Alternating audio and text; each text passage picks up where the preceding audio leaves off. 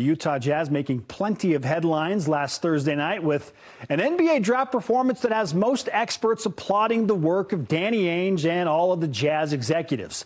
But Ainge's real work in the offseason may really be starting over the next few weeks. Hear me out. The Utah Jazz, according to multiple reputable NBA sources, entertaining and engaging in trade offers for Lauri Markkanen.